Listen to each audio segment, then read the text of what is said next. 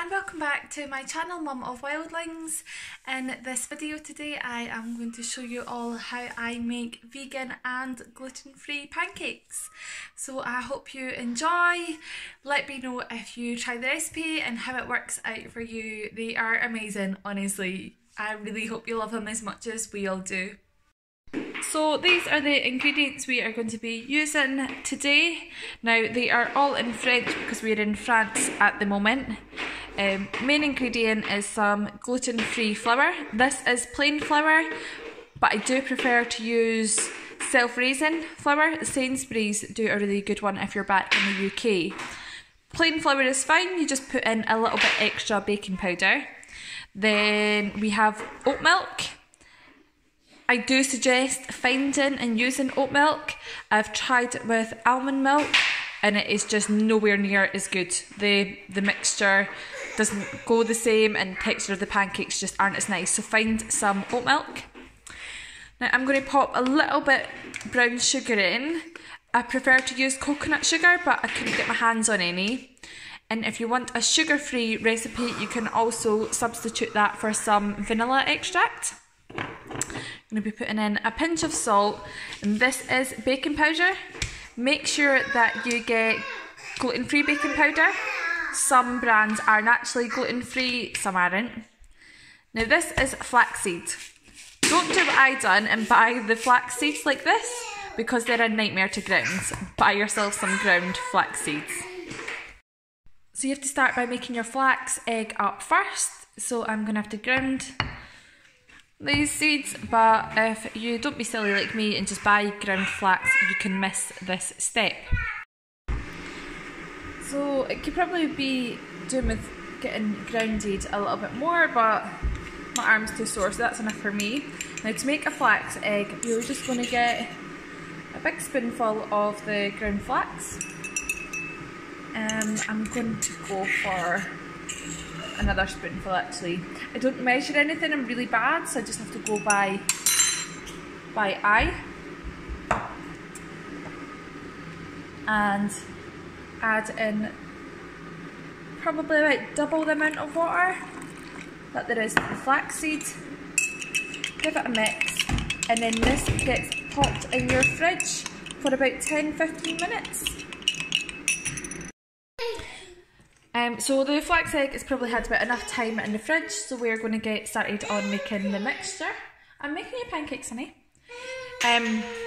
So as I said before, I don't measure anything. If you guys need me to, I'll do another video where I do measure it.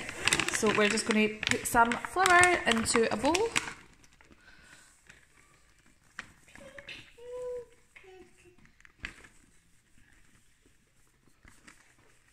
Probably about half fill it up. This isn't a massive bowl, so yeah, about that. And then next in goes the baking powder. Now if you're using self-raising flour, I'd say put in a teaspoon, and when using plain flour, put in about 2 teaspoons maybe. I don't know how much that is. About this. And then you don't have to do this, but I find adding in a pinch of salt really does help the mixture. I can't twist the salt and hold the camera, so I'll have to put it down for a second. So just a pinch of salt in, and then I am going to add in some brown sugar. Now, as I say, I normally use coconut sugar, but you can also use vanilla essence. I don't add in too much.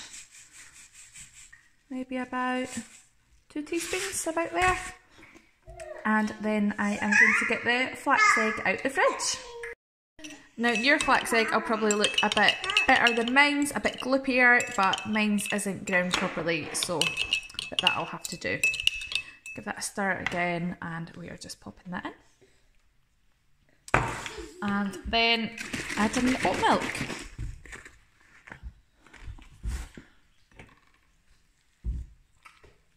Now I'll probably leave it about there, and then I am going to whisk it up and then see, yeah, I think that'll be enough milk, but I'll see what the texture is like, and then I'll just add more milk if needed. So I have my little helper. Are you whisking it for Mum? Stir it.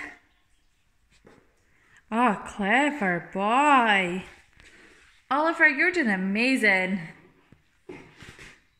What are you making? Pancakes? Pancakes. Well done. So give it a good mix. Brilliant.